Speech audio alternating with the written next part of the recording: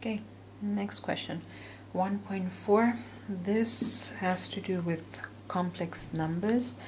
Okay, so with complex numbers, there are some rules that we worked with as well, or some things that you need to remember, like powers of I, how to work them out. You should know that one.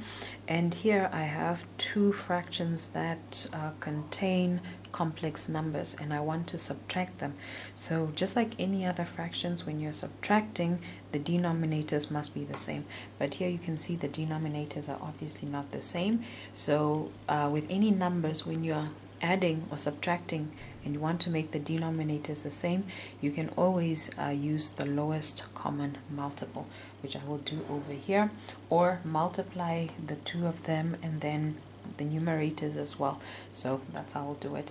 So the first denominator is 3 plus 2i. The second one is 3 minus 2i. Then this one here, I'll put it in brackets because it's the whole thing multiplying. It already has 3 plus 2i. The only thing is missing is this one. So it is 3 minus 2i. And then minus this, I put it in brackets again. So it's 1 minus I. And then it had this one here, which is that one. So what is missing is this one. So it's 3 plus 2i. So I'm combining fractions, and you just need to make sure that the denominators are the same. Okay, so now I will multiply out the brackets. You know how to do that. Everything in the first bracket should multiply everything in the second bracket, which is easy enough to do. So I say 1 times 3, this is 3, and then 1 times minus 2i, this is minus 2i, because I have a positive times a negative. Then minus I times 3, this is minus 3i, and then minus I times minus 2i, this is negative and negative, my answer will be positive, and then I times I is I squared, so I have positive 2i squared.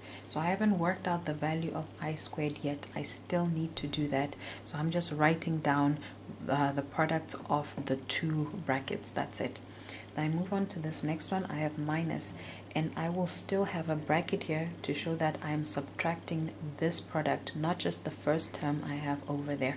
Say 1 times 3, this is 3, 1 times 2i, this is 2i, and then minus I times 3, this is minus 3i, and then minus I times 2i, this is minus 2i squared. So again, the I squared is still there. I haven't worked it out. I will do that and then simplify, see if my answer is positive or negative. Then in the denominator, what do I have? I have 3 times 3, which is 9. Then 3 times minus 2i, this is minus 6i. And then 2i times 3, this is plus 6i, positive 6i. And then 2i times minus 2i, this is negative because I have a positive times a negative, so this is negative 4, and then I times I is I squared. Okay, then we will simplify, collect any like terms that we have. So here I have 3, that doesn't have any like terms, just in this part, so it's 3, and then minus 2i minus 3i, this is minus 5i.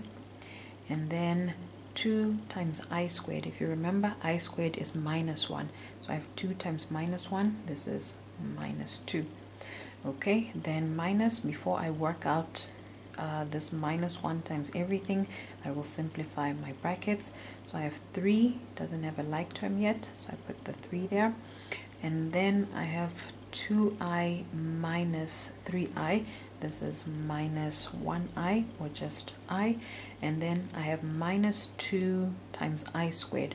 Remember, I squared is minus 1, so I have minus 2 times minus 1. This is positive 2. Okay, then in the denominator, I see these two should cancel out, and it makes sense because these two are conjugates of each other. And then I have 9 minus 4i squared. This is minus 4 times I squared. I squared is minus 1. So I have minus 4 times minus 1. This is plus 4. Okay, so I continue simplifying. Here I have 3 minus 2, this is 1 minus 5i, and then minus, let me simplify this one, I have 2 plus 3, this is 5, so I have 5 minus I over the denominator. I can combine that, this is 13. Okay, so now I'm ready to remove this bracket, so it's 1 minus 5i minus 5 plus I, because this is a minus 1, it multiplies with the 5, you get minus 5, it multiplies with the negative I, negative and negative gives me positive, and then my denominator is 13. Okay, so here all I have to do is collect like terms. It's always good to leave your answer in the form a plus bi. Okay, so when I do that, I see 1 and minus 5, this is 4, and then minus 5i plus I, this is minus 4i, this is all over 13, and I can just rewrite this as 4 over 13 minus 4 over 13i, just to leave it in the form a plus bi.